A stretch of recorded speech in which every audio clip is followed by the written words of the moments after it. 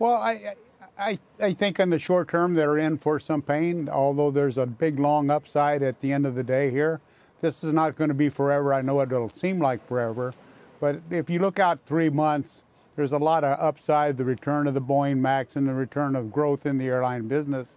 So I'm okay with it. I do understand in the short term, because it's a cash issue, that they do have to take some action, and all of them are doing that. What type of action do you expect to be taken from here? I mean, this is an evolving story. We don't know how many cases there are going to be in the U.S., but the gut reaction appears to be sell the airlines on the fact that more companies are going to cancel travel and more consumers are going to cancel travel. I think that's true, Sarah, except for the fact that there are antidotes to this being developed and testing that gets better information out there to the panic that kind of pervades our country now. I mean, a couple of hundred people in 2 million or 200 or 300 million people is not a big number, but the fear factor, subjective as it is pretty widespread. So that's not something a rational person can project. It's an irrational fear. It's going to get worse, and I think we all know that. Gordon, how do you think about these stocks in terms of their valuations? The price to earnings multiples, I mean, albeit with the E part likely to fall, are in the low single digits. Have you ever seen them like that before? I mean, I guess only at times when people have questioned whether they were going to go out of business or not. Is that a possibility? Well, I've been there, so I've seen it, firsthand, but you're right. I think the fundamentals of the airline business are good. I really believe the fundamentals of the economy are good, so they're going to tie in with that. This short-term hyperventilation about coronavirus is not a permanent issue in our country and won't be in the world.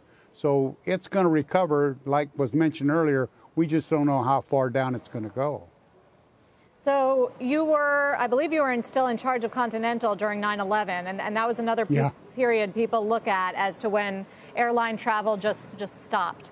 What was that like, and do you see any parallels now, and just in terms of consumer behavior and how the airlines might prepare or respond? Well, Sarah, at the time, it wasn't the end of the world, but you could see the end of the world from where we were, and it felt like that for 8 months. I think it's a long pull through that, really traumatic in the airline business. This, I think, is less so. I think it's going to be faster moving, hopefully, because ostensibly in the summer season, these types of viruses abate. There are antidotes to them developed and better testing. So there are a lot of good things that will mitigate the problems we're having today. And I think that'll be reflective in long-term or this year's earnings for airlines. So, I mean, clearly there's been no restrictions on flying, Gordon. Would you send your kids overseas for spring break? I mean, what should Americans be doing?